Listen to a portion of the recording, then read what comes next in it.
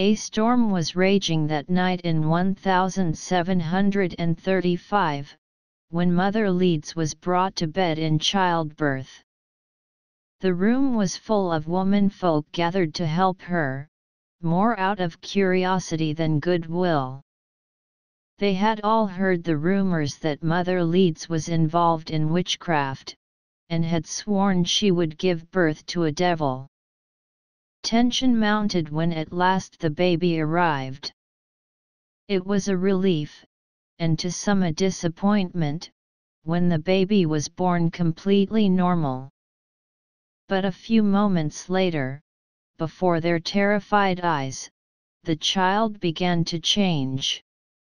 The room erupted with screams as the child grew at an enormous rate, becoming taller than a man and changing into a beast which resembled a dragon, with a head like a horse, a snake-like body and bat's wings. As soon as it was full grown, the monster began beating all the woman, including his mother, with its thick, forked tail.